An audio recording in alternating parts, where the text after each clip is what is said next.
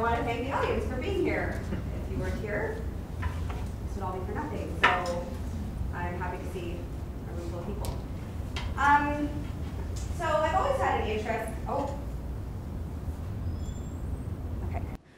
So I've always had an interest in the law as it relates to animals, which I suspect stems from my sort of inexplicable love for dogs and cats as a child. When I became a lawyer and then a professor, I was really excited about the fact that I could incorporate that interest into my work now. So I taught a course on animals and the law at the law school in the fall.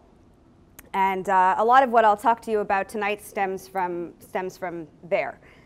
I'll just offer a brief caveat, which is that everything that I'll talk to you about tonight is sort of my academic interpretation of the law as it relates to animals. I'm not a member of the Nova Scotia Bar, not yet at least.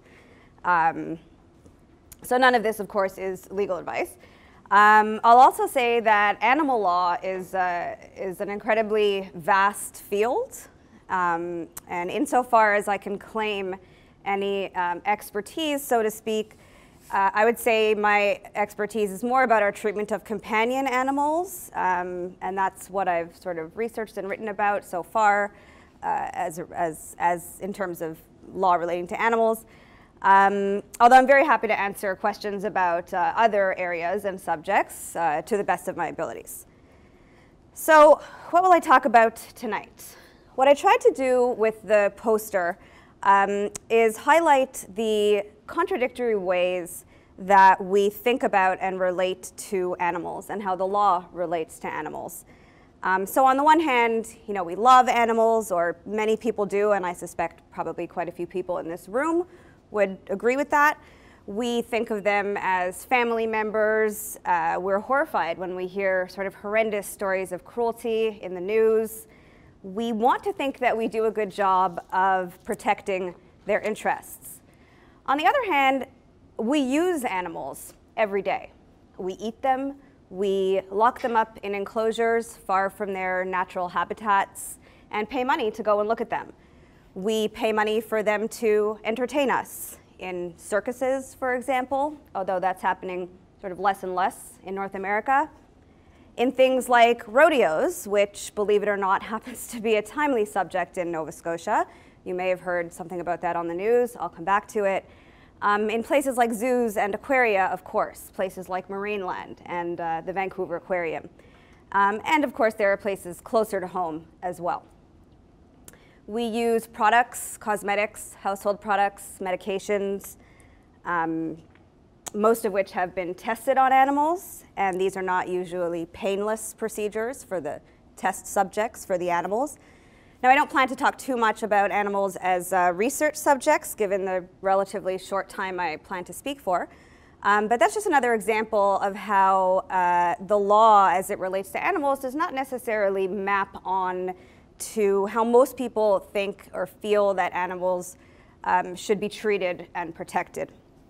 So what I want to do, using a couple of examples, is really bring this sort of contradiction to light by talking to you about a couple of different categories of our treatment of animals and about how the law does or does not protect them within those categories or in the context of certain activities. And I'll do that by talking about 4 categories specifically. Although if there are questions about others, as I said, I'm happy to try and answer those during the Q&A. So my plan is to talk for about 40 minutes or so and then open things up to discussion. And the 4 things that I plan to talk about are animals as family members and what the law says about their status as part of our family, and what happens relative to animals when families break down. I'll talk about federal anti-cruelty laws, and mostly, well, in the criminal code. And I'll explain how, while it doesn't do this expressly, the criminal code effectively distinguishes between different types of animals that sort of garner protection under the code. I'll talk about animals in entertainment, and we might think about zoos and aquaria in this category as well. So I know that there's a lot of talk out there about the idea that some zoos are engaged in research and conservation activities, and that may be true in certain places, but I do think that the line between entertainment and aquaria in particular can be a blurry one. And then lastly, I'll talk about animal agriculture, animals that we eat or whose products we eat and or consume. And there I'll talk mostly about the rules around transportation of farmed animals, which are, I mean, I won't lie, pretty much the worst in the developed world, at least from the perspective of the animal's interests. Okay, so I'll get into part one now, which is companion animals, or animals that we consider part of our families. And just to get a sense of who we're talking about, these are my companion animals. That's Rumple, a golden doodle, and Slim Jim, the domestic short-haired cat. So some more context. Estimates put the number of Canadian households with companion animals at around 60%.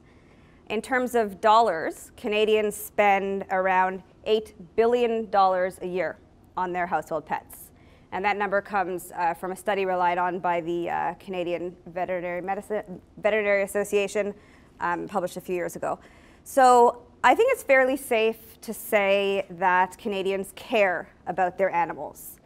Now, that 60% doesn't take into account sort of marital or family status, but the fact that so many families include dogs and cats and other types of pets as well, because they're so popular in Canadian families, they're going to become an issue when families break down. So when couples get divorced or split up, if they're not married. And in many cases, that means that the law is going to get involved, just like it does for all kinds of family property, because animals are, in fact, property. So in the eyes of the law, your dog or your cat or your lizard or bird or whatever animal you share your home with is the equivalent to your couch or your fridge or your office chair.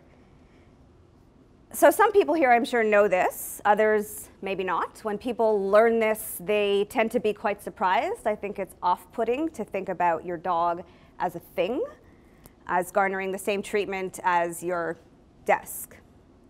So what does this mean that animals are mere property when families split up? So the divorce rate in Canada is about 40%. We saw, or I mentioned, that about 60% of families include a companion animal. So it's not uncommon that a dog might get caught up in a dispute between a divorcing or a separating couple. Yeah. So what should happen with those animals when people can't work things out on their own at the time of family breakdown really depends on who you ask. Because there are varied opinions on this from the legal system. So from judges more specifically, and most relevant for our purposes, because when things go south following a divorce or a breakup, when people argue about property and can't work things out, ultimately these disputes may end up in front of a judge. So what judges think about this really matters, and also what judges say is going to guide sort of negotiations in future cases. So what judges think about this varies. So on the one hand, there's one end of the spectrum which represents the view that this kind of thing, determining who gets custody of a dog, is a complete waste of court time and resources. And I put custody in quotes because the term custody doesn't apply here. Animals are property.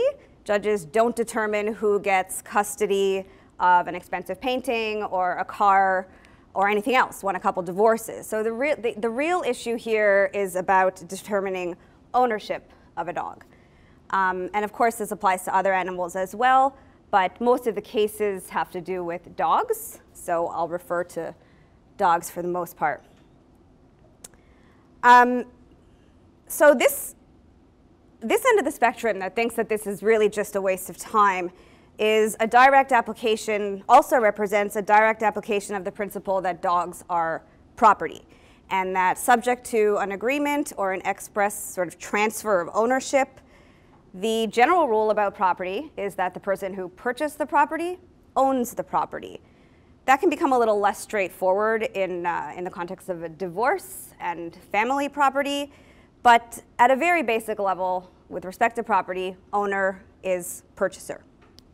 So judges at this end of the spectrum, with respect to animals, might accompany their reasoning with statements like, dogs are not children, we don't buy and sell our children for profit, and that people shouldn't be encouraged to resort to the courts for this kind of thing, to determine ownership of a pet. And that to ask a judge to determine ownership of a dog is as silly as asking a court to make an order with respect to a particular set of cutlery, because one partner happens to be particularly attached to that cutlery or silverware.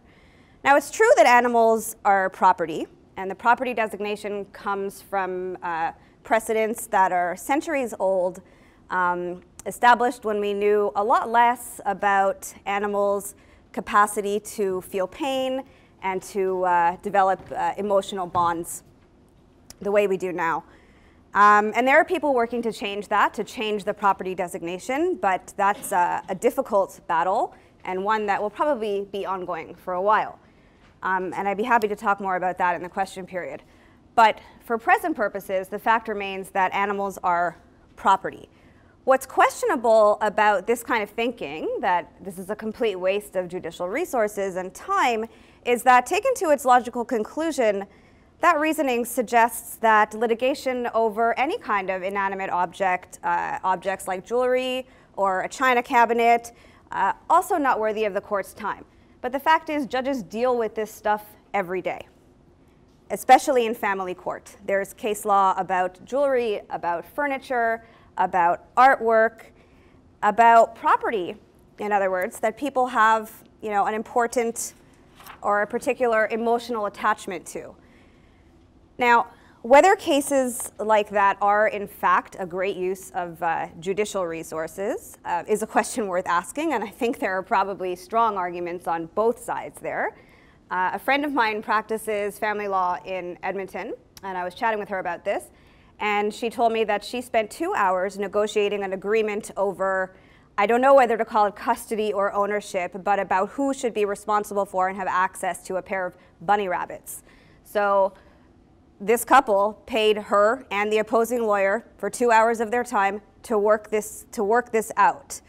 Now that was worked out through negotiation without going to a judge, but a lot of similar issues are not. And the fact remains that that is what courts are for, to settle disputes between citizens using reason and logic. So this idea that determining legal ownership of an animal is a waste of time, I think is a questionable approach. So that's one end of the spectrum. At the opposite end of the spectrum is the opposite view, that this is in fact an important question, one that's worthy of judicial resources, and that it should not necessarily be determined according to straightforward property, to a straightforward property analysis or principles. And this idea has also been recognized in the case law.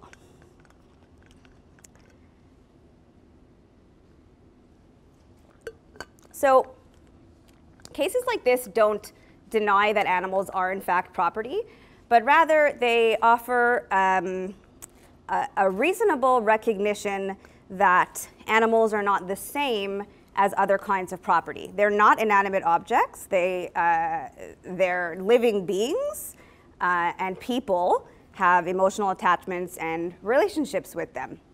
So this approach, the not straightforward property approach, would look beyond who purchased the dog. So sure, it would look at that as one factor in determining ownership, but it would also look at other things. So it would look at who raised the dog, who exercised care and control of the animal, who had the burden of the care and comfort of the animal? Who paid the expenses for the animal? We heard Canadians spend billions of dollars on their pets, so who paid that stuff? Vet bills, training, food, etc.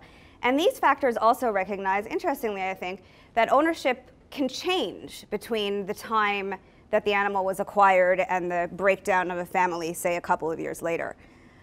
So those factors come from a case, a small claims court decision from Nova Scotia in 2017. And that list of factors, I haven't listed all of them, but I think those are the most interesting ones in terms of recognizing that we're talking about a relationship here. Those factors were recently relied on by a judge at the Newfoundland and Labrador Court of Appeal in what I'm fairly certain was the first appellate court decision to deal with the ownership of a family pet. So for those who don't know, appellate court decisions are significant. They set the law for that province. They're the last step that someone would go to before seeking leave or permission to appeal to the Supreme Court of Canada, which sets the law for the country as a whole. So it's neat to see an appellate court actually engage with this question. Animals don't get a lot of traction in the courts, so it's interesting when they do. So unfortunately, those reasons, relying on the sort of relational factors of pet ownership, didn't prevail in that case. So appellate courts typically sit in panels of odd numbers, and the two other judges sitting on that case applied a straightforward property analysis and attributed ownership of the dog to one party, the man in the relationship who had purchased the dog, despite indicators that his girlfriend or ex-girlfriend might have also owned the dog. But the third judge, the dissenting judge, she disagreed with the majority. She looked at the evidence and she found that both parties, based on their individual relationship with the dog, a Bernedoodle named Maya, that both of them owned the dog together. So she would have awarded sort of joint ownership between them. So she wasn't the majority, which means that the law in Newfoundland and Labrador right now is that purchaser equals owner. But still, what's interesting is the recognition by an appellate court judge of the importance of the relationship with the animal, even accepting that animals are property. So sort of recognizing that animals are in fact a distinct kind of property, not like a dining room table or a desk. So again, that reasoning didn't prevail in Newfoundland, but that doesn't mean that another court of appeal in another province wouldn't go the other way. So appellate court decisions aren't binding outside of the province in which they're decided. So if and when, and I would say when, because these cases, that bunny case wasn't my friend's only animal case. She's worked out sort of visitation and custody agreements about a dog. So I think it's really a matter of when this gets to another court of appeal. That court might decide to go with the sort of relational factors. Not guaranteed, but certainly not impossible. So that case was not an actual victory for the woman who sort of lost ownership of the dog, but it's a small victory nonetheless for those who believe, like I do, that animals, even if they are property, shouldn't be treated the same way as a bedroom set. And so a bit of a victory there. And to be frank, as I said, animals don't see very many victories in the legal system, so it's quite significant and hopeful. Okay, so if you have questions about this issue, about ownership or animals as property more generally, happy to answer those during the Q&A. I just want to make sure that I don't talk too long and that I get through my 4 sort of categories. So I will move on to animal cruelty, which it's a bit outdated, but hasn't changed much with respect to animals since far before 2007, so not irrelevant. So animal cruelty, which is governed as a general matter by the Criminal Code of Canada, which is a uniform law which applies the same way across every Canadian jurisdiction or province, and which defines the offense of the criminal offense of animal cruelty. So section 445.1 of the Criminal Code is the sort of key provision dealing with cruelty to animals. And it basically tells us that people are not permitted to willfully cause unnecessary pain and suffering or injury to an animal or bird. Not sure why the code distinguishes between animal or bird. It's 150 plus years old, or just about 150 years old. I don't know what the science was like when this was written.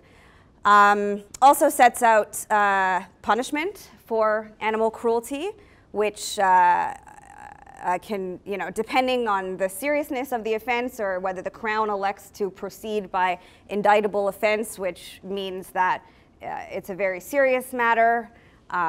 Maybe, if it's not their first offense, the Crown might go by indictable. In that case, maximum 5 years in prison. Or if it's considered a less serious offense, they might charge by summary conviction, summary offense, for a maximum fine of $10,000 and or 18 months in prison. These were changed, I believe, in 2008. The sentences were much lower before that, and they didn't change until egregious cases of animal cruelty started being reported in the news, and judges had their hands tied about what they could do about it, because the provision, the available punishment was so light. So you'll notice in the slide that I've bolded a couple of words, and the reason I've done that is because those words, willfully, unnecessary, are really key to understanding how this provision works or doesn't work, depending who you ask. So those bolded parts, in other words, tell us who or which animals this provision is really meant to protect. Because I think there might be some misconceptions about what the criminal code sort of does and does not protect with respect to animal cruelty. In short, and I'll elaborate on this, but in short, the criminal code prohibits gratuitous violence toward animals. So the deliberate causing of pain and suffering unnecessarily or for no good reason. But it does not prohibit necessary pain and suffering. So it's been up to the courts to tell us precisely what that means. So some examples, and these are all from the case law, and right now I'm glad there are no small children here, because the courts have told us that skinning a cat alive, unnecessary. Beating a dog with a shovel and leaving it in a dumpster, unnecessary. Taping a dog's mouth shut, tying up its legs and leaving it in a field to die, also unnecessary. But practices related to pig slaughter, practices that cause pain and suffering, with evidence that there are less painful ways available, necessary. So I'm not going to get into the details of the particular practice in question in the case that established that rule, this precedent, because the case was decided in 1957, and I know that slaughter practices have, of course, evolved since then. But the case is nevertheless a leading one, or a leading authority, on this question of necessity and what it means to cause necessary versus unnecessary suffering to an animal. So in other words, it's a fundamental case that we teach in an animal law course, for example, for the purposes of understanding this provision of the criminal code. Because the court's reasoning there, basically that humans have a legitimate interest in eating pigs and that therefore causing them pain and suffering is necessary, that reasoning is still good law, and it applies way beyond slaughter as well. So what the case law basically tells us about this provision is not that it protects animals from cruelty, but rather that it protects or immunizes what we deem as necessary cruelty. And what's necessary is going to depend much less on the treatment in question than about the animal's use. And that's basically a direct reading of this pig slaughter case. It's called Pacific Meat. Because the judge there tells us that if someone were to carry out these actions on a pig for no good reason, in his words, to hear it squeal, or for any other sadistic reason, he says unequivocally that that person would be guilty of animal cruelty. So animal cruelty is really about use and not about the act in question. Which of course tells us something about which kinds of animals are going to be protected by the criminal code. All those first cases I listed to you were all about dogs. And when I said earlier, we don't like hearing about these egregious cases of cruelty in the news, typically they're about dogs, sometimes cats. The case that led to the sort of, I don't want to call it overhaul because it was just a very minor change to the punishment or available sentences for animal cruelty, the case that led to that was about a cat. So farmed animals and animals used in agriculture, not really protected by the criminal code. It's going to be exceptionally rare, really an egregious case of cruelty outside of the realm of any accepted practice that someone involved in agriculture is going to be charged criminally under the code for animal cruelty. And this case, the Pacific meat case, is basically why. So dogs and cats, sure, but even that is not so straightforward. So Nova Scotia just effectively banned cat declawing. The Canadian Veterinary Association has come out strongly against the practice, and Nova Scotia has been the first province in Canada to pick up on their sort of, I don't want to say recommendation, condemnation. The CVMA calls it non-therapeutic partial digital amputation, the amputation part being key, I think. Because that's what declawing is. It's basically cutting off a cat's finger at the edge of the end of its last knuckle. It's painful. It's unnecessary. Has anyone ever been charged under the criminal code before the ban in Nova Scotia? I'm fairly comfortable saying no. No one has been charged under the code for cutting off the ends of a cat's fingers. So the ban is great. Like I said, Nova Scotia is the first place to do this. I hope that other provinces follow suit. It's long overdue.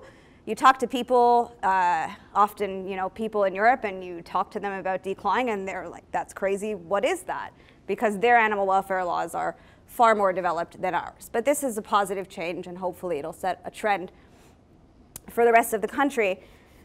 But I use this example to illustrate the weaknesses in the criminal law. Because if someone were charged under the criminal code for causing unnecessary suffering to a cat prior to the ban, or anywhere else in the country right now, they could easily demonstrate that it's not in fact unnecessary, that it's a regular thing that we do to cats.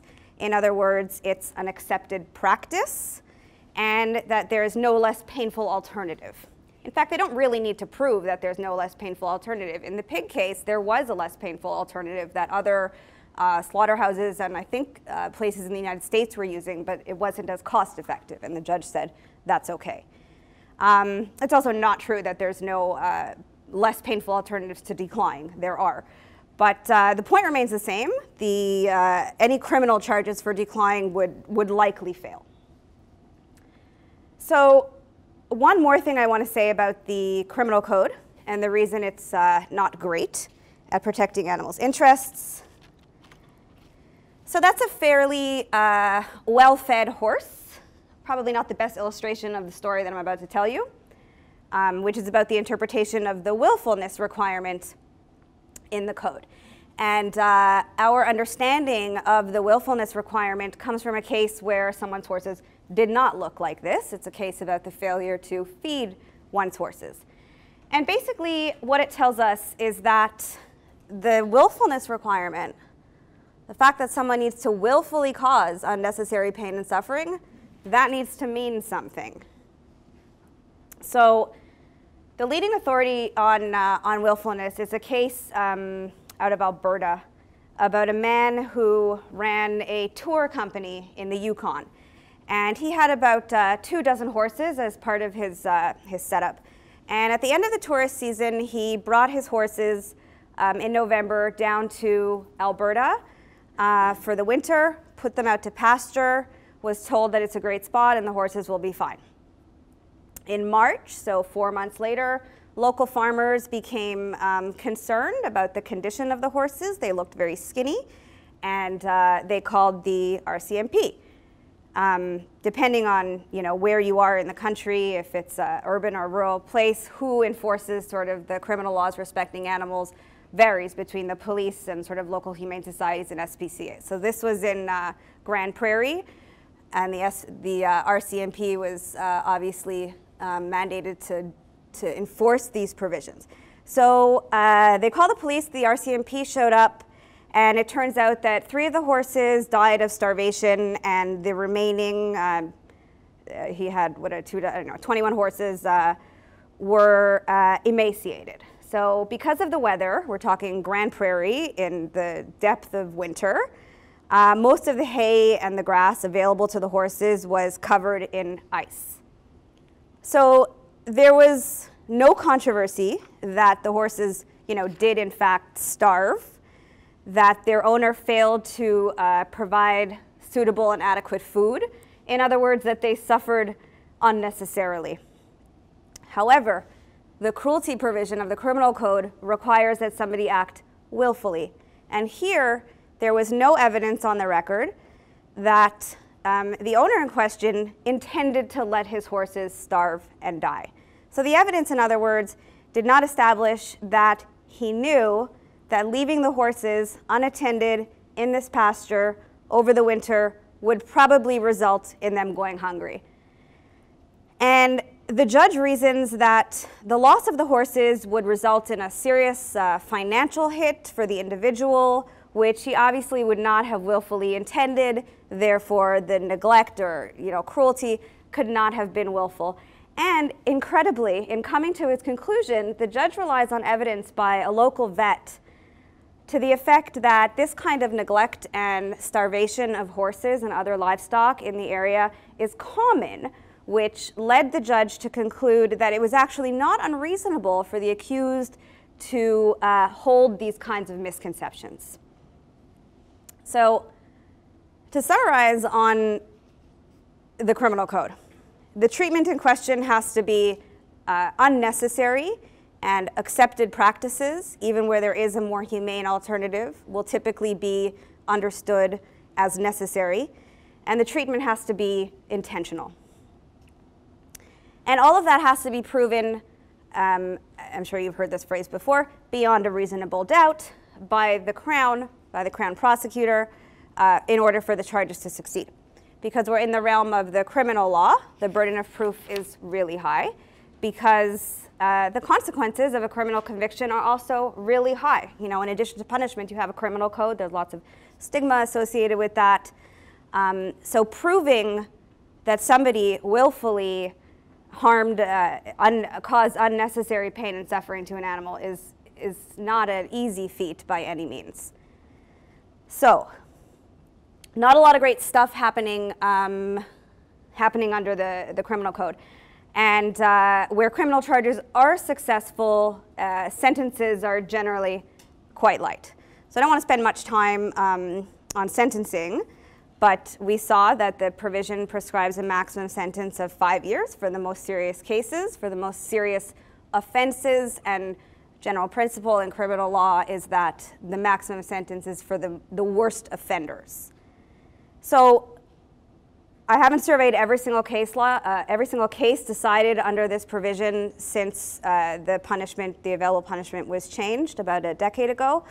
But I'm quite confident in saying that nobody has ever gotten a 5-year sentence for under the animal cruelty provision of the criminal code.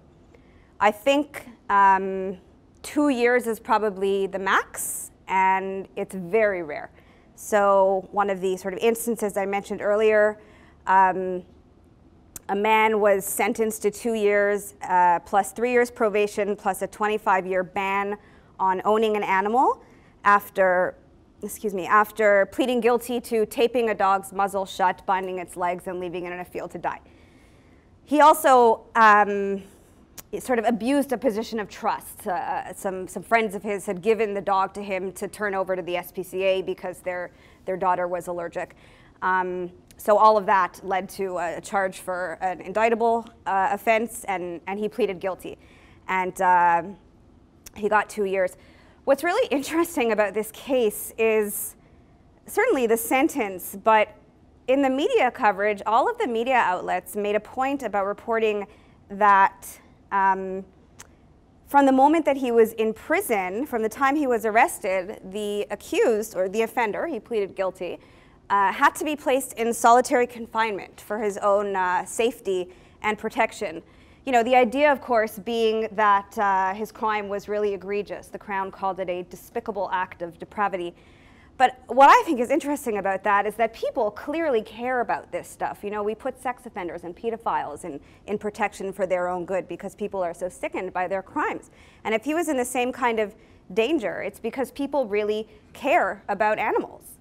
But a lot of the people, I think, that have these strong feelings don't know quite how little the law actually does to protect the same animals, because really this was an exceptional case. Okay, so that's the criminal code, which is a federal law. Provinces also have animal protection legislation.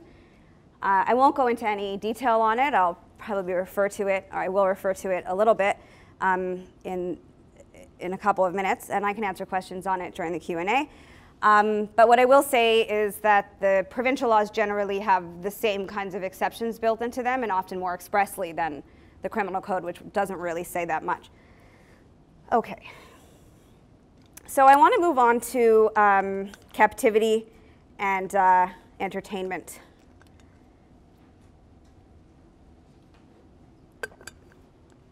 And there's really so much to say about this, but I'm going to limit my remarks to one particular type of animal entertainment because, like I said, it's actually quite timely in Nova Scotia these days, believe it or not, and that's rodeo-related events. So that is a very scared calf, a baby, hog-tied and being pulled across the ring by its neck. At least I assume that he's scared and uncomfortable because of the look in his eye. I don't know how closely you can see it, but he looks quite fearful and probably in pain. This image, I think, says quite a bit about the animals that entertain us. The photo is by an animal activist photographer, Joanne MacArthur. She has a number of books documenting sort of captive animals and our treatment of animals.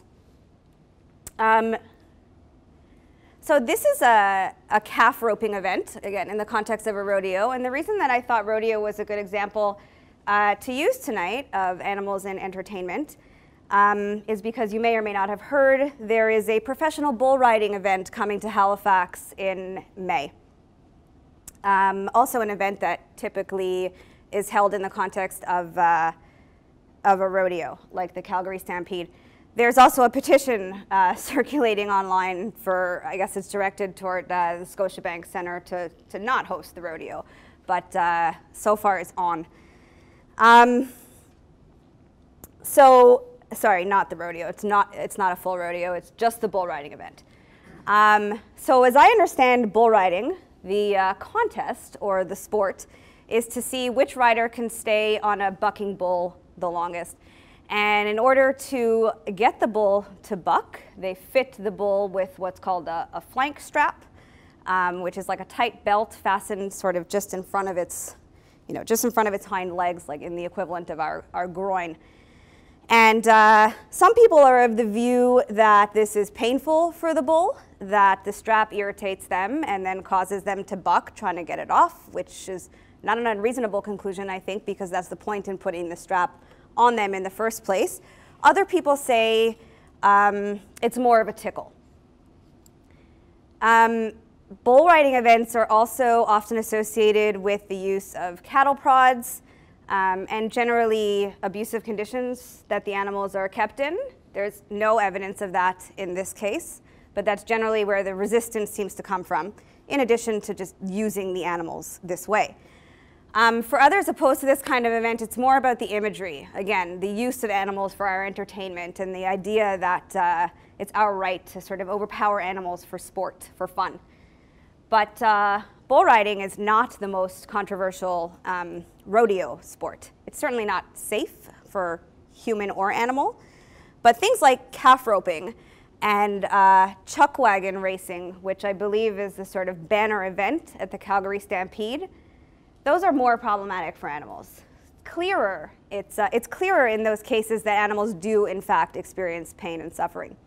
Calf roping is what's in that image. So it's an event where a rider sort of runs into a ring, mounted on a horse, and is timed for how long it takes for them to catch a running calf using a rope or a lariat, dismount by its neck, dismount from their horse, run over the calf, tie at least 3 of its legs together.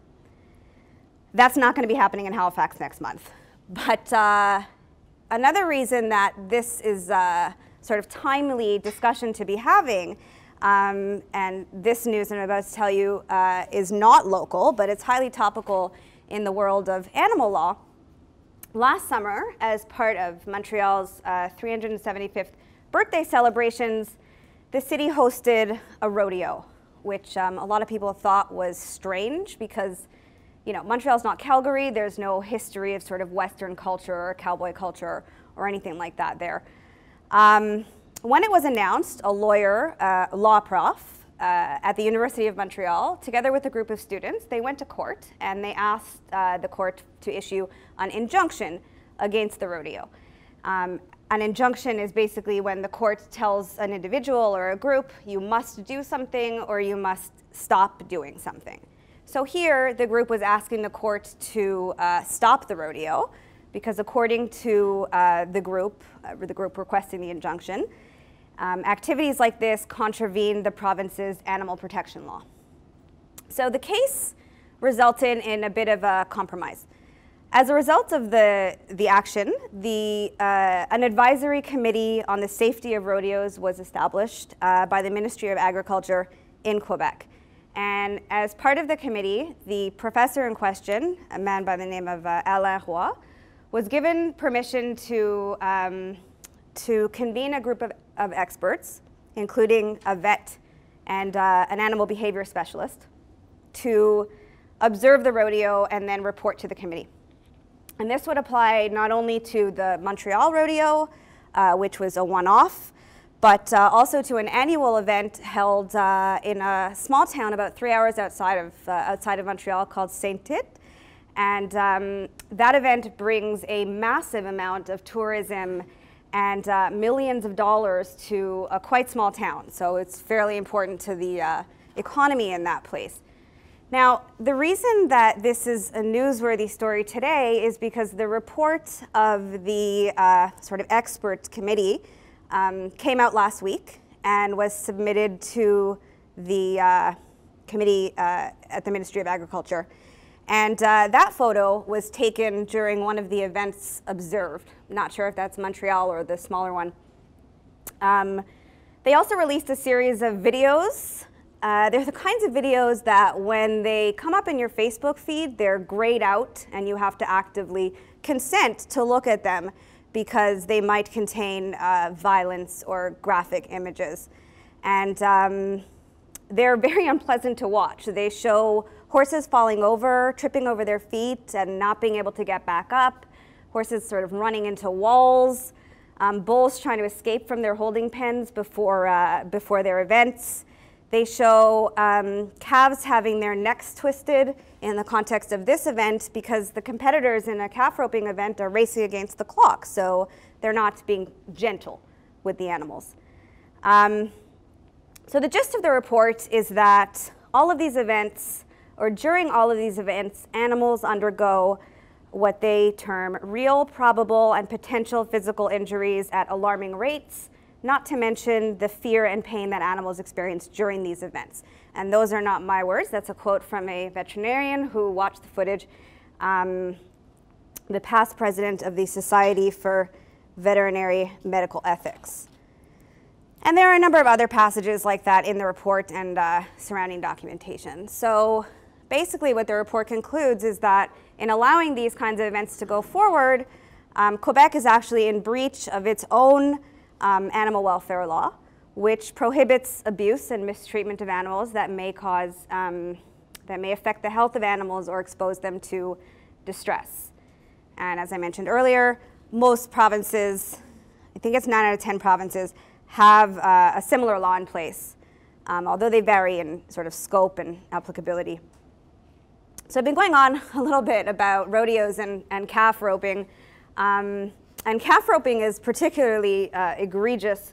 But the reason I've spent time on this is because the fact is none of this is illegal. So virtually any practice, sort of institutionalized practice, dealing with captive animals, whether that's horses or elephants or dolphins and killer whales, the activities that involve these animals, whether they're forced to perform or whether they're simply placed in an enclosure, they're all perfectly legal. None of them are captured by either the criminal code or the provincial prohibitions on causing an animal to be in distress. Or if they are, we don't know about it because the people that carry out these activities are never charged. So we may or may not agree on the ethics of zoos and aquaria, but we can probably all agree that things like calf roping are not necessary. Things like keeping a killer whale in a tank maybe 3 times the size of its body when its natural habitat is all of the ocean, not necessary. Perfectly legal today in Canada. Keeping a lone elephant at an Edmonton zoo in the cold, isolated from other elephants, also legal. Even in the face of evidence that elephants, and female elephants in particular, are social in nature and should be around other elephants for their well-being. As well as evidence of physical distress as a result of being kept indoors in a concrete pen for many months of many years. In Edmonton, an elephant certainly can't roam outdoors most of the year. They're from hot places. And here I'm referring to another actual case called Reese v. Edmonton out of the Alberta Court of Appeal about an elephant named Lucy at the Edmonton Zoo. And I'm happy to talk more about her during the Q&A as well. Now, okay, the aquarium situation in Canada might change quite soon. There's a bill in the House of Commons and also a bill in the Senate, both aimed at limiting marine mammal captivity. The Senate bill is a bit better. It criminalizes not just captivity, but captive breeding and performance and the importation of cetaceans, so marine mammals like whales and dolphins. The bill in the House of Commons has less teeth. It doesn't really do too much more than what we already do in Canada, which is not live capture. It's not prohibited right now, but you need a permit, and the Minister of Fisheries doesn't generally issue those permits. They haven't for decades. And the House bill is the one that's likely to pass. The Senate bill is moving, but it's also experiencing a lot of resistance, lots of opposition to it. So we'll see what happens with that. Okay. The last thing I want to mention before I open things up to Q&A is one aspect of the Canadian agricultural industry that's particularly troubling or problematic. And I can talk more about the laws around agriculture and farming if there are questions about that. But the fact is, as some of you will know, there really is not much in the way of law dealing with the treatment of farmed animals on the farm, at least insofar as the law is geared toward their well-being. Some people might disagree with that, but that's my reading and understanding of the law. There's lots of regulation about food safety, some of which happens to coincide with animal interests, but where the treatment of animals on farms is concerned, instead of legislation, there is a series of voluntary codes of practice developed for the most part by industry stakeholders, and there's no real enforcement mechanism there. So industry stakeholders make up a group called the National Farm Animal Care Council. They publish these voluntary codes of conduct. So in other words, when it comes to the life of the animal while it's on the farm, the law does very little. It's the industry that decides the rules. What I can tell you about farmed animals, and this is the last subject that I'll talk about before I'm open to questions is about animal transport. This is one thing that is expressly regulated by legislation. And as I said earlier, basically Canada has the worst animal transport laws in the developed world. The current regulations around transport have been around since the 1970s. They haven't changed. This chart, courtesy of the Globe and Mail, sets out maximum transport times that an animal can be moved without food, water, rest, or shelter. So for baby chicks, 72 hours. For cattle, right now it's 52 hours. So two full days and some change. And for chickens and pigs as well, it's 36 hours. What these images don't tell us is that the temperatures at which animals can be transported are, for these long amounts of time, are not regulated at all, which is significant in a place like Canada with the sort of really extreme temperatures that we have. So something like -10 plus a wind chill going 100 kilometers an hour on a truck with an open trailer, it's going to be pretty uncomfortable for 36 hours. So the CFIA, which is the Canadian Food Inspection Agency, has been working on updating these rules for about a decade now, with the aim of ensuring that Canada's regulations are modern, that they align with international standards, and that they're supported by the best science. In 2013, the CFIA established a plan to drastically decrease the maximum times. So those are the blue dots, were proposed 5 years ago. In March 2017, which this article is related to, the Globe reported that the CFIA, in response to industry pressure, concerns about economic impacts, revised those shorter periods and proposed new times, the proposed 2016, the yellow one. So back up to 72 hours for chicks, and then a medium time for other animals. Nothing has changed since then. We're still at the original current regulations. But just to give you some context, in the US, the general rule for cattle is 28 hours, after which an animal must be unloaded, given food and water, and allowed to rest. In Europe, it's 8 hours maximum for cattle.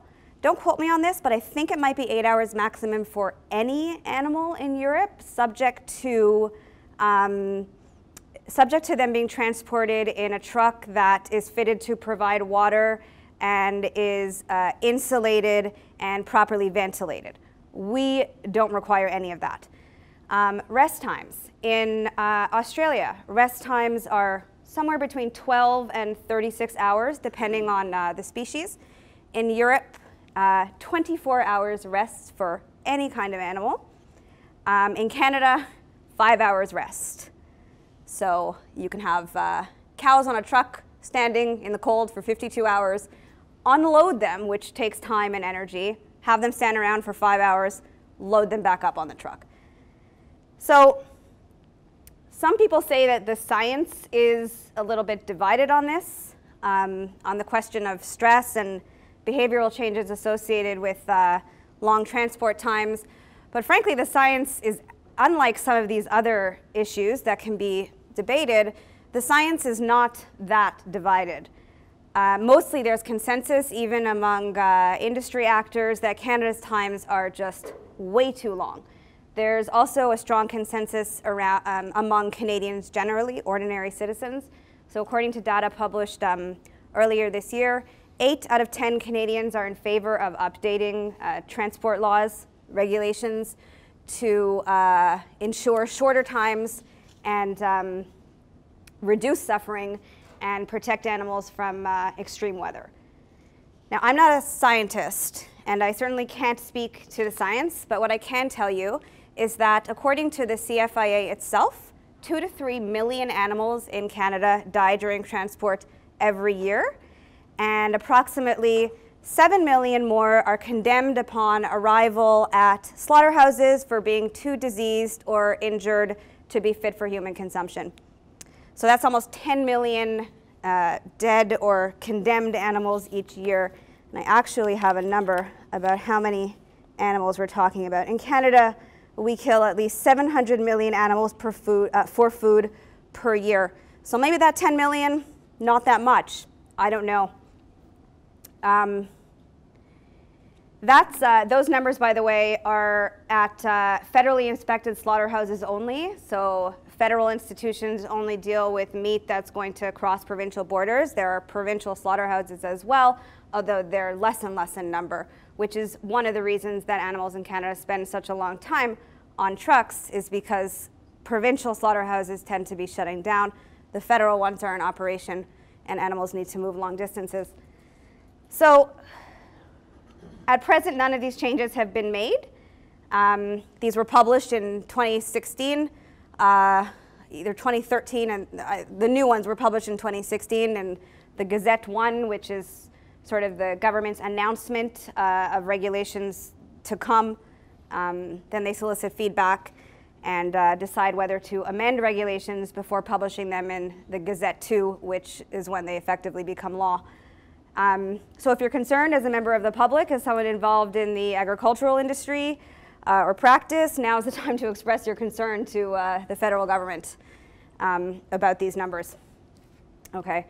I've spoken for much longer than I had planned, and I've barely scratched the surface of issues relating to animals and the law. But I think I managed to get my main message across, which is that when it comes to balancing the interests of humans and animals, the balance right now tips way too far in favor of humans. The law does very little to protect animals, despite our sort of professed and sincere love and, you know, the fact that a lot of us care about animals, which means that ultimately the responsibility needs to fall on us as citizens and as users of animals, whether that's as pets or for food or for entertainment or what have you. So on that note, I'm happy to answer whatever questions I can. Thank you.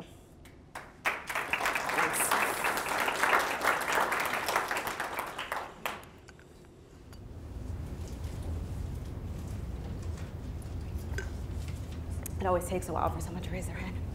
Just a quick question. What is the rationale behind having such short times for chickens versus having much, much longer times for baby chickens? I don't know. And if people in the audience know the answers to some of these questions, because I'm not an agriculturalist, I'm not a scientist, then people should feel free to chime in. But I don't know. Yep. Professor, you mentioned earlier about the preventing unnecessary suffering of animals, and the standards for household pets appears to be much higher than for livestock. If I were to go to a pig farm and purchase a piglet and bring it home and raise it as a household pet, which standard would apply to me? That's a really good question. I'll tell you a story. Recently, in BC, the SPCA seized a bunch of potbelly pigs from a farm. Potbelly pigs are not really raised for eating. They're pets. They're small. And there was one pig named Molly who was adopted. You know, you have to sign a contract saying, you know, it would be good to the pig, this and that, but you're transferring ownership, so owners of the animals can do whatever they want. Molly's new owners determined that they were not capable of properly looking after a pig, so they shot her, they cut her up, they ate her, and they Snapchatted it. And they were not sanctioned whatsoever. So you raise an interesting question. The reason they weren't sanctioned is because they didn't cause unnecessary suffering. They didn't torture her, they didn't do some of the things I mentioned earlier. They shot her, painless death, and they ate her, and that's their prerogative because they're her owners. I mean, if you torture your piglet, you'll probably be in trouble. But I don't know if that answers your question. But I'm kind of glad that you brought that up. Yeah. Isn't it true that what happened to Molly would also be legal if it happened to It wasn't illegal. Yeah, I'm saying it would also be legal to also kill and eat your dog if it was inside. Yep. Yeah. Yep. So some amount of the framing from the legal sense with these animal protections guidelines and stuff is more or less along the same lines as we see developed within, well, a lot of it's sort of like the same kind of guidelines we see with environmental protections and stuff, where, especially in agricultural senses, it's emphasizing this idea of best practices and that you would become compared among your peers and what you guys also have defined as like, hey, what is best practices for this kind of very specific type of operation?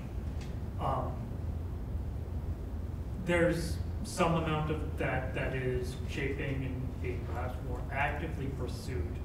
But I guess my question is like, do you think that you're critical of that kind of an idea for clearly animal welfare aspects and stuff, but do you think that that is an appropriate structure for just environmental stuff more generally?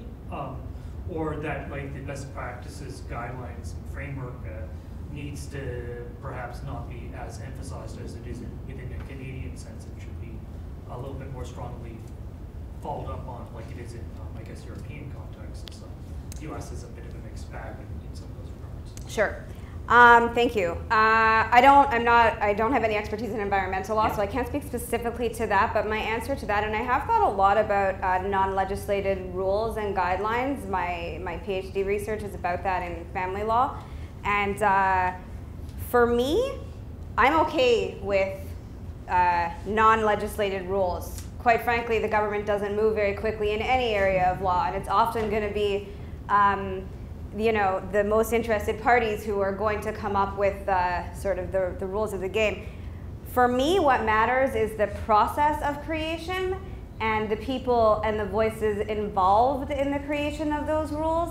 I don't know who is drafting or coming up with environmental guidelines, but my issue with the Farm Animal Care Council is the voices that have a seat at the table. So if you go on their website and you look at, you know, who's a member and who's a partner, I don't really know what the distinction is between member and partner, but it's producers, so Canadian egg farmers. Pardon? No, it's and not only producers. I know. Grain Society, And I'm getting there. And consumers, so large corporations, and humane societies. So the Canadian Federation of Humane Societies is on that list.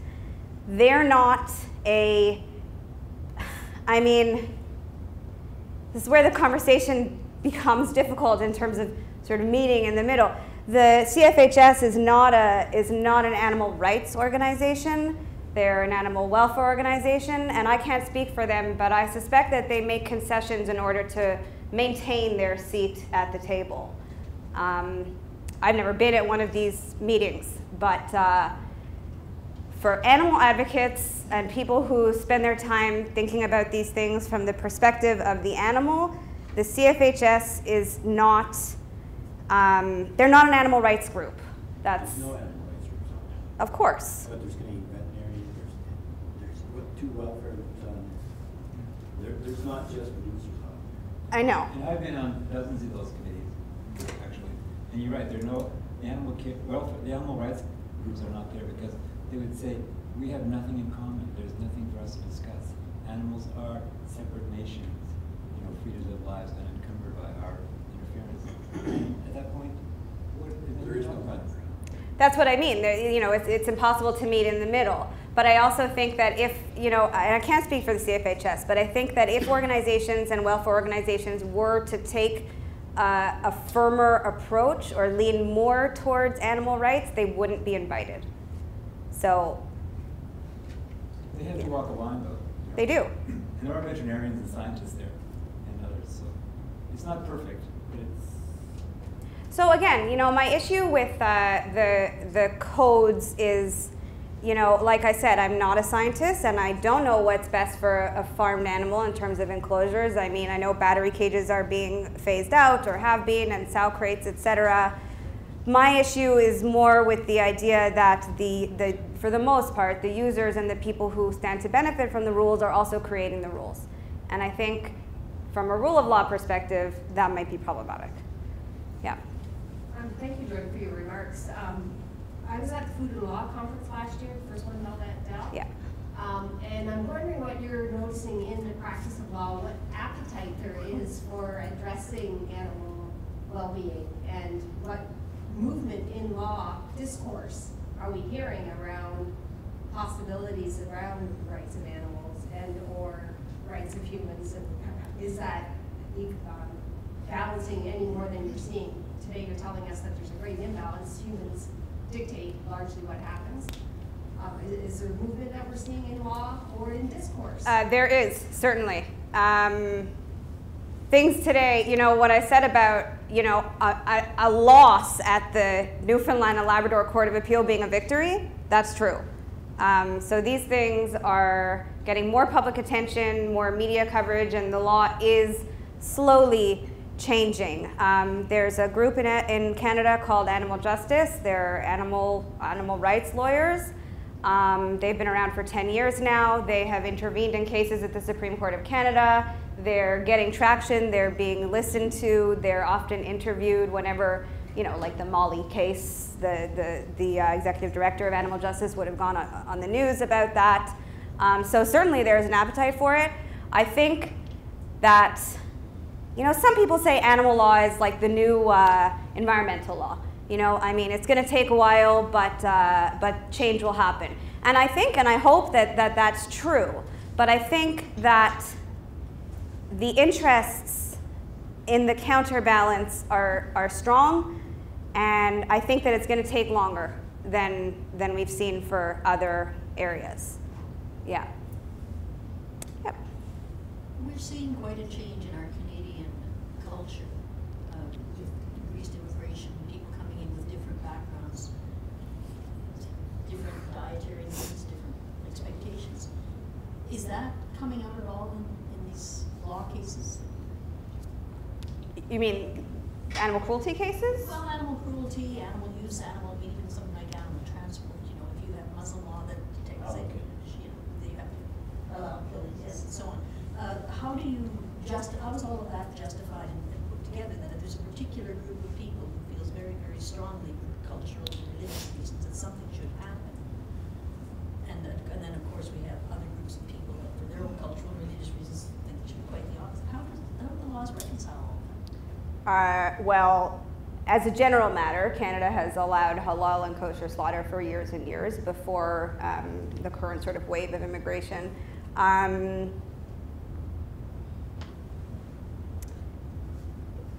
We have freedom of religion in Canada. You know, it's a fundamental freedom under the Charter. So certainly if someone were to challenge an ability or an inability to do something based on their religion, and the counterweight was animal interests, I suspect that the individual, the human, would win. I don't know, you know, the ethnicity of offenders in the criminal law cases. I don't think anybody's sort of tracked that. But Canada prides itself on multiculturalism and being a multi-ethnic state, and if those concerns were raised, then they would certainly get traction from the courts and the government. Yeah. I don't know if that answers your question. Yeah. They had that animal auction at the end of San River Road, and they have animals going through there all the time, and like to get them to move around, they're like hitting them in the face and stuff. Do you think there's any time that's going to change, or is that going to be something that's going to be around for a while? I would like to see that change. Again, I think that needs to come from within, you know, as we heard about being judged by your peers, because I can't see an SPCA investigator going to one of these auctions and laying charges because somebody, you know, prods an animal in their face. Maybe they should. You know, the Pacific Meat case is, the province escapes me right now, but it's a provincial court case. It's not a court of appeal. It's not the Supreme Court. And that's our precedent, our interpretation of the criminal code and unnecessary comes from sort of a low court years and years ago So, you know, maybe that case is wrong, and maybe it would be decided differently today. But the fact is, nobody's going to press charges. So we don't know what the law would look like if the criminal code had to be interpreted today for the first time. Yeah. So I'm interested in our future lawyers that are being trained in Canada. You mentioned that you teach a course along some of this. Is it a required course for all lawyers? And its second part of my question, for those that do take the course, if it's not a required course, what's their general reaction? It is not a required course. It is an optional seminar course with a maximum enrollment of 15. Last fall I had 8. I'm hoping to have at least 8 again next year. But I do think that there is a strong voice among the students at the Schulich Law School to have that class, and I'm really happy that I get to give it. The general reaction, well, students self-select, you know, to take that class, but they're not all sort of vegetarians or vegans or animal activists, and I think most of them are actually quite horrified when they hear that the law basically does not much to help animals. Some are not surprised, some are disheartened, some, you know, I had a student say to me, you know, this is all terrible, but at the same time, it's like a clean slate. I can go out and do this work, and there's so much work to be done. So in that sense, I guess some feel motivated. Yeah. Yes. I'm just wondering, was there any legal significance from the woman in Toronto that was watering pigs that got charged for interference? Yeah. I can't remember, Anita something. Anita Crane. Yeah. So for those of you who don't know, there's a group, Toronto Pig Save. They have them all over, the Save movement all over the country. People who protest at sort of street corners where where trucks turn into slaughterhouses. And they documented and they showed, you know, posted footage on social media so people know what these practices look like. And a woman in Toronto gave water to a thirsty pig. It was like 40 degrees out, and she could see that the pig was panting and thirsty, foaming. So she gave it some water. Got into a bit of a heated discussion, argument with the driver, and they ended up pressing charges against her for trespassing on property, the property being the pigs. And it was a really interesting trial. The defense brought in experts in animal behavior. Anita, who is an activist, testified. Dr. Lori Marino, who is a sort of really well-known biologist who is working on opening a whale sanctuary at the moment. She testified on pig behavior. Anyway, there was a lot of hope that her goal was to be convicted, to be a martyr. You know, she compared herself to Nelson Mandela and Gandhi for civil disobedience, and she was actually acquitted because it was found that, you know, feeding a pig, she was charged with mischief, is not actually mischief. And the judge ended up, so that was great for her, and people were saying, you know, great, cruelty is not, or kindness is not mischief. But people were actually quite disappointed with the decision because the judge, who seemed really interested during the trial in hearing all these experts, he really diminished the importance of that testimony in the reasons, and really just dismissed all of the evidence about the sentience and intelligence of pigs. And, you know, there was evidence about the health impacts of eating pork and meat and all of that from doctors and nutritionists, and it was a really interesting case. But she won her case, so the legal significance of that is that feeding a pig in a trailer is not a crime, but it's actually not a victory because the judge dismissed all the, you know, wasn't interested in the evidence. Yes? Given that the law doesn't seem to be able to protect animals very much, and given that the codes of practice that you were rather dismissive of do seem to have done a lot to improve the husbandry of our animals over the last 20 years or so, 30 years or 40 years, would we not be better off to just rely on voluntary practices by individuals who agree mutually that this is the way to go, and shame the ones who don't agree, and forget about the law totally? I mean, yeah, and I sympathize with that argument. I do. But what happens is that the codes, from my understanding, when it comes to the law, end up functioning as a defense to cruelty. So I'm not saying that the content of the codes are understood as cruel, but if someone does engage in a particularly cruel practice, the way the law understands the codes is as a defense to what some might deem cruel behavior. And I know that the codes are changing. I know that there have been... If they follow the code? So someone might say in defense, well, this is allowed under the code, therefore it's fine, it's an accepted practice, and they'll likely be acquitted because of that. Because it wouldn't be cruel. Well, I mean, who determines what's cruel? The committee.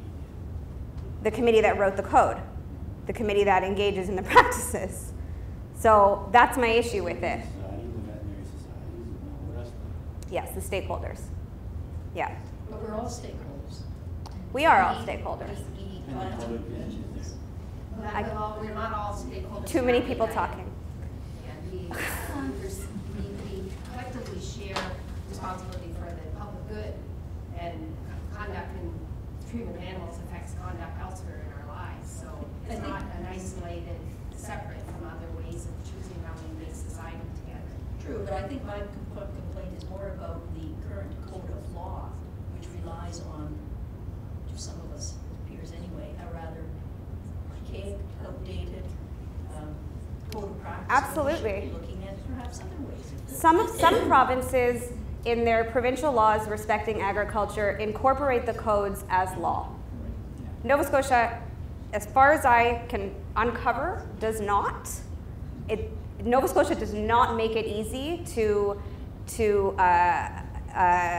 find the legislation. If you go on the Nova Scotia Ministry of Agriculture website, they say farms and agriculture are governed by the Animal Protection Act and the Criminal Code. The Criminal Code, obviously not. The Animal Protection Act, no. There's an exception in the Animal Protection Act that says that inspector powers under that act don't apply to farms. So it's very difficult to figure that out in Nova Scotia. If provinces, it's better than nothing to have provinces incorporate those codes, absolutely. But the problem is that not all of them do. So that alone might make a difference just in terms of the symbolic meaning of the law. You know, if something is law, you're going to take it seriously, you're going to follow it. So there's no push in Nova Scotia to have that done? Not to my knowledge. I don't know. Maybe that's the first step? Could be. Could Yeah. I speak to that, actually? I am a farm animal welfare inspector, so I'm a bit familiar with the law. I'm not a Sure. lawyer, and my formal background is agriculture, not law. So, Yeah. you know, I'm hoping for a discussion, not an absolute here. In Nova Scotia, we do have the Animal Protection Act. The codes are not written into that act as law. We rely, as inspectors, we rely heavily on those codes because you have to give an opportunity for the animal owner to know what your standard you are measuring them against. And although those codes may not be perfect, they are science-based, is my understanding, not emotion-driven. And although they may not be perfect, they are what we have. If you write them into the act, my understanding is that if you violate any section of the code, you are automatically guilty. That may work in some cases, but when we are also asking for and encouraging small farms to become, we're encouraging small farmers, is it reasonable for them to have a $10,000 handling chute and a scale? Not really, but in the code for beef, you're required to have a handling chute. So you got to have some give and take in there and some sort of rationale as to why you'd want the codes written right in there. And so when we use those codes, it's as an educational piece. And we give them out at almost every single inspection. We give out that applicable code. And so they become valuable if we go to court, because I have seen Crowns refer to those, and I'm not seeing, well, I have seen the defense use those, but inevitably, the Crowns that we've dealt with use them as a reason why the person isn't, the accused, isn't meeting the standard, and therefore they're guilty under the act. And that is the benchmark, whether it's the right benchmark or not, that's all that we have. And if they are science-based and if they are reviewed and refreshed periodically, and it's never going to be enough or soon enough, then that's all we can do with it. It's ever changing. Those benchmarks ever change. I mean, when I graduated, I had Deanne Tarrier as professors. When they taught us, the practices that we had then have changed dramatically in 25 and 30 years. Another 25 and 30 years, what I've done would probably be, I'd be convicted under the criminal code. It changes that quickly. And so I think as a society, we have to be aware of that. But I think also, and a bigger part of this, is we can't let the emotions around what we think should be done govern what we actually do. Because there's nothing more dramatic than the emotions around the companion animals and horses versus what's defined as farm animals in the Animal Protection Act. And I think emotion drives a lot of what is happening in the news. And I'm not saying everything is right or wrong in the news, but we just really need to think it through and think about what does the animal need from a biological standpoint. And to answer the man's question down in the plaid shirt about his pet pig, in Nova Scotia, that would be defined as a farm animal. There's a definition of farm animals in the Animal Protection Act, and a pig is a farm animal. And so there's a lot going on, and even in the room you can sense that there's different sort of perspectives and understanding, which makes for a good discussion. Certainly. Yeah, absolutely. So, I'd like to respond to that, actually. I was actually in companion animal, right now, but the bioveterinary science class that you spoke to last semester. So I really enjoyed that lecture, so thank you for that.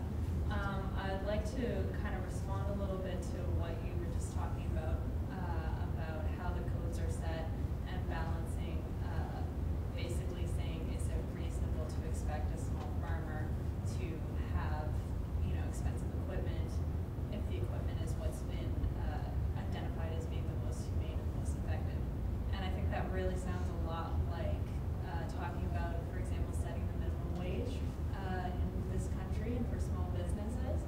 Because, you can definitely very easily say, is it reasonable to expect a small business to pay its employees a living wage? Well, how can they stay in business if they have to pay $12 or $15 an hour? And I think the very reasonable response is, if you cannot afford these very basic things, such as paying your employees a living wage or fulfilling the standards of humane care, then you can't afford to be in business, and you don't necessarily have the right to be in business. And are we privileging the people who own a business? Are we saying your right to own a business is more important than me as an employee's right to have a living wage, or a pig's right to have humane treatment that's been actually science-based? Because you're talking about science-based, but then we're talking about, a business concerns.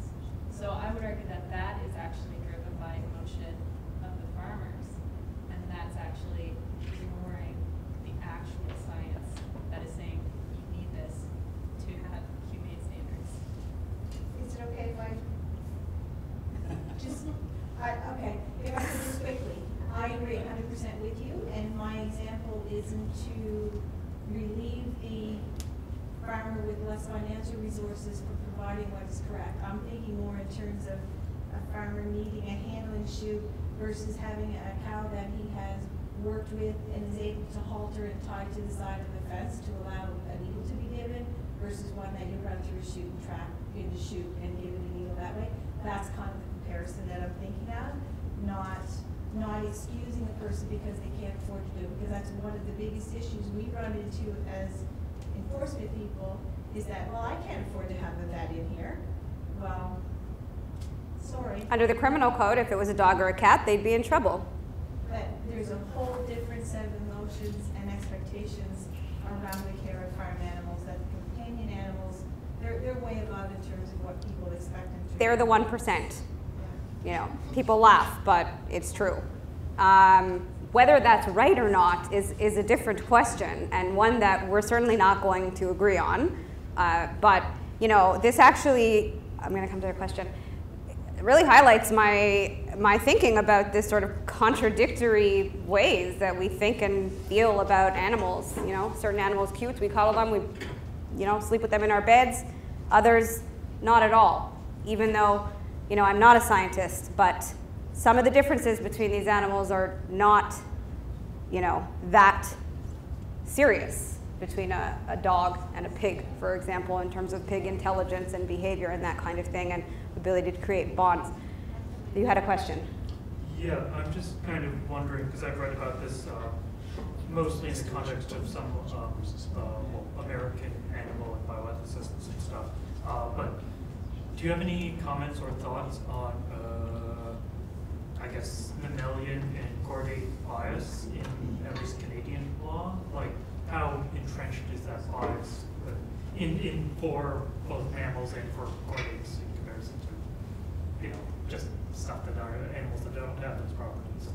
And is there any specific cases which are of note in that context? There probably isn't a huge amount of case law within that. I mean, my sense is, and maybe that's why the criminal code distinguishes between animals and birds, because maybe certain laws don't apply to birds, but you know, already the law doesn't do very well for all mammals. So no, I mean, I don't know of any case law, you know, dealing with different geni. Thank you. Yeah. We now have changes made to our Canadian Council of Animal Care guidelines and so on. So we now include finfish in the same regulations or same regulations that we do. We used to keep mammals and birds. When are we going to see lobsters there? Well, that's an excellent question.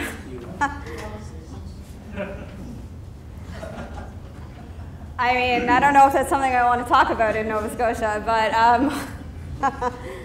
some countries, it's been in the news, some Scandinavian countries have recently banned live boiling of lobsters. You know, I don't know, I can't see into the future, but I can't see something like lobsters. I don't know, you know? I mean, maybe we should ask the people who have been involved in writing the codes, because they'll know more than I would in terms of, you know, what's coming and the discussions that are underway.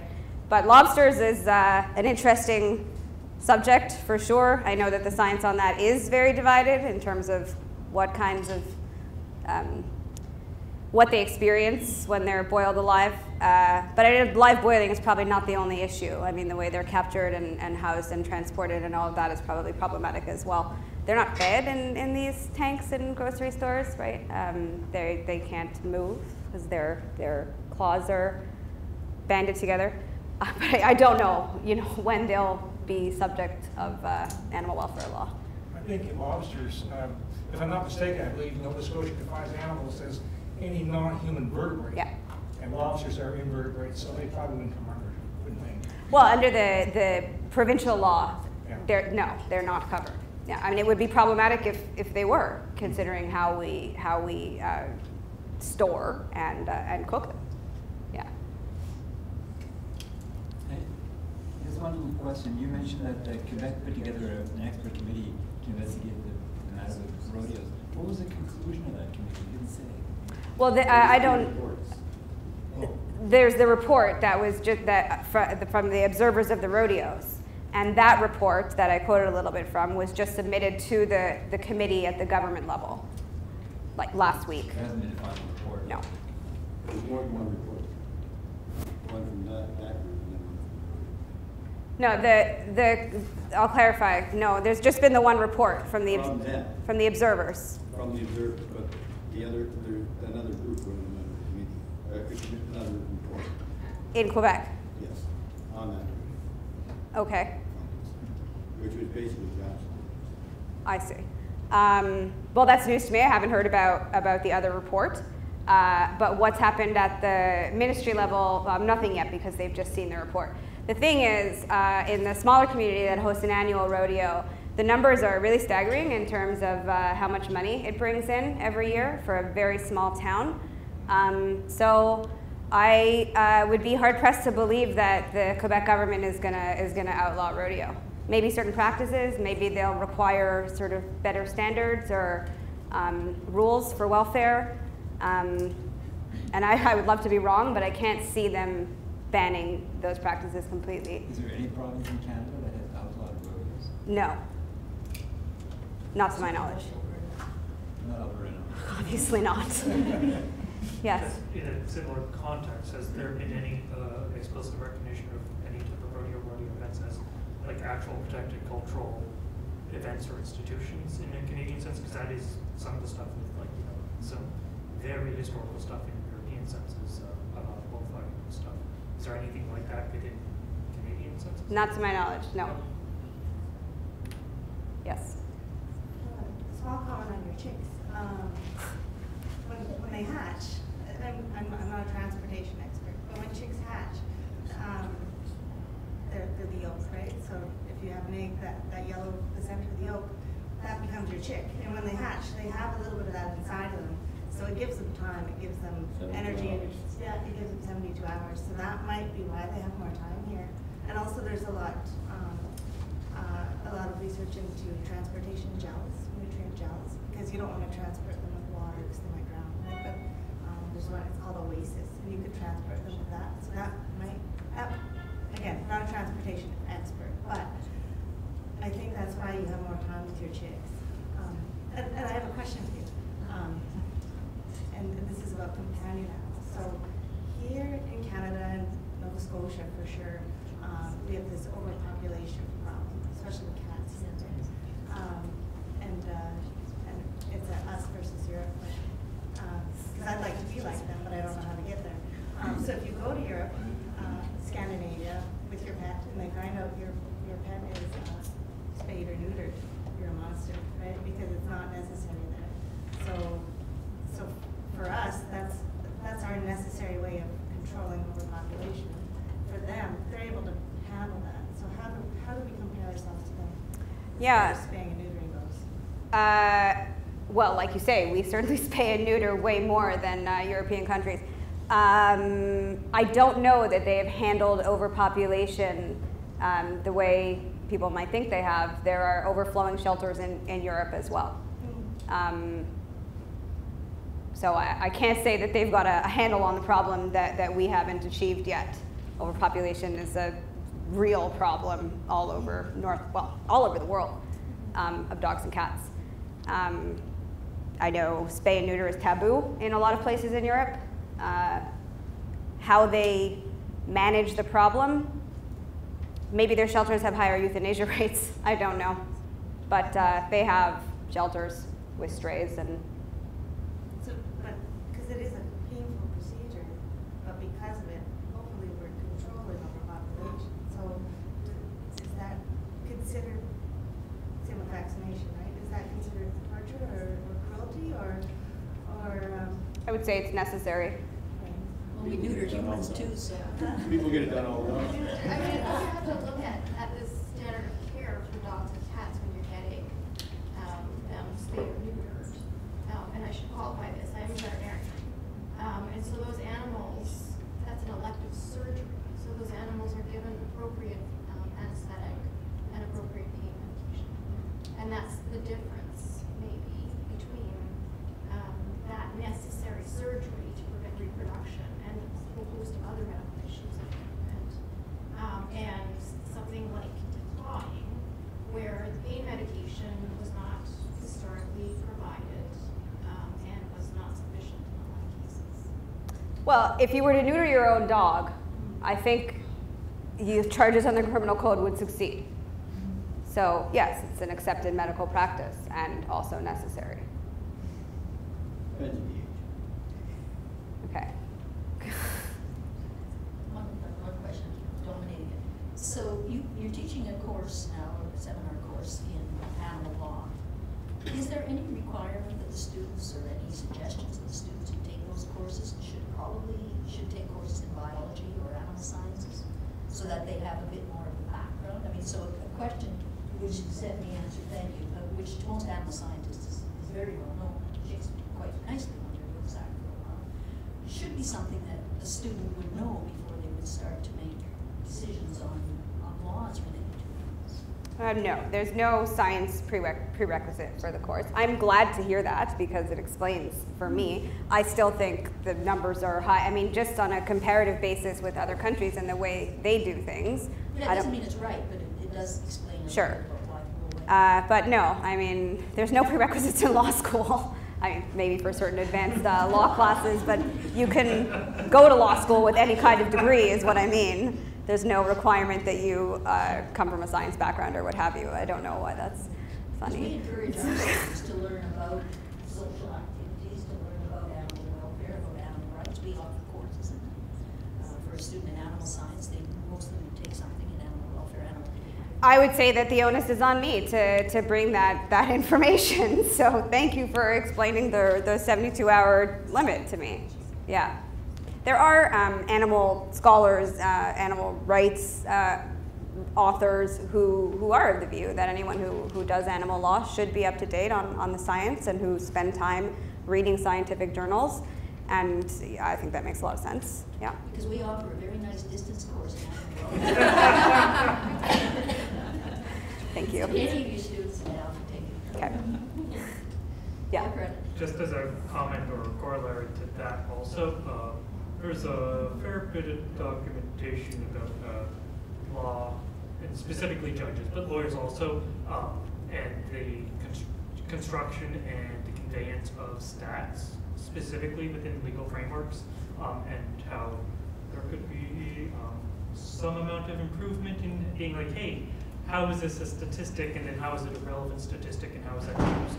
Yes. So if we can try to be like, hey, law students, I agree with look that. at stats more. I agree with that wholeheartedly. I've written about judges and lawyers,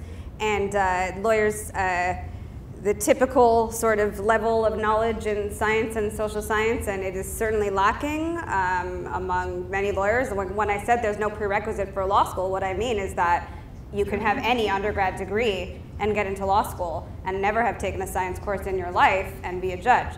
Certainly, that's important. We do have judicial education programs in Canada.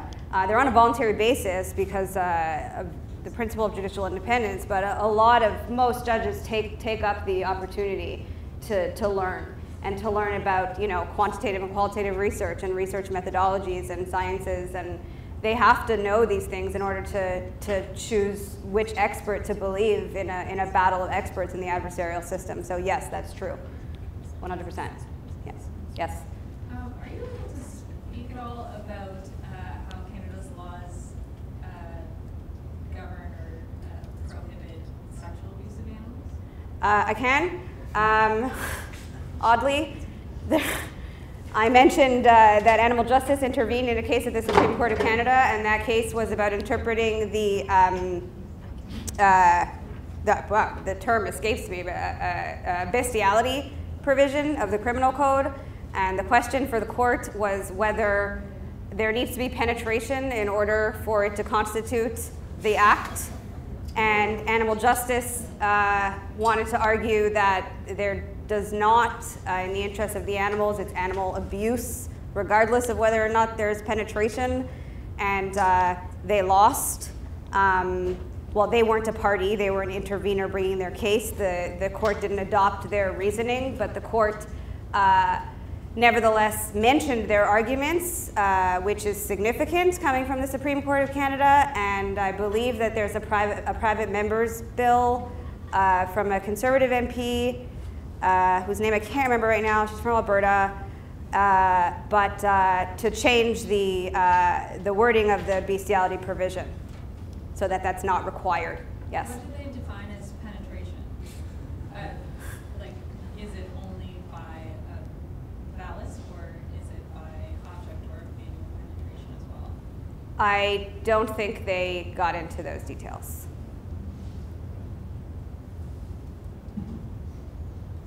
Okay. Sorry, your provincial and federal abattoirs, you talked about the provincial ones for shutting down, so they go to federal. The reason they go to federal is because you can't ship outside the province. Yes. Yes. Eventually, you try to get an abattoir only within the province, so if you're going to ship Of course. or transport outside the province, you have to go federal. Of course. The ones in maritime provinces are the big guy shut down. Yeah, that makes sense. Anything that's interprovincial is federal legislation, is federal jurisdiction. A couple of years ago, I learned recently, though, that there used to be agreements in place between the provinces and the feds for the feds to inspect provincial abattoirs, and the feds stopped doing that. So I imagine that that might have had some effect on their ability to continue carrying on operations as well. Yeah. So in the interest of food safety, you compromised animal welfare? Absolutely. I mean, in the interest of, in all human interests, we compromise animal welfare. Yes. I don't know that that's necessarily true, because you can't, if provincial slaughter facilities are available, you can take your animals there. It's just that the meat after can't be sold interprovincially. Yeah. It can still be sold within the province, but you are well within your right to transport, if you're within these guidelines, your animals outside of the province to another provincial or a federal abattoir for slaughter. The reality of it is that each provincial one doesn't shut down because businesses. It's always going to be the challenge, is what do we do for human rights versus something else's rights? Well, like I said, it's always about finding a balance, and right now the balance uncontroversially tips towards humans. Yeah, it's a balance that probably should be rectified. It's not going to happen overnight. This is a short technical question. You mentioned there was a Senate and a House bill, which are on the same subject matter, basically. Can two bills coexist, or one will be defeated and the other one cannot? If one was accepted, could the other one also be? They do different things. Oh, they do different things. Yep, the Senate bill changes the criminal code or uses criminal law, criminal jurisdiction. The House bill is a fisheries issue. If there was overlap, then I suppose it might be like a race to the finish. But I don't know that there's any overlap between them. Yeah. Well, thank you very much.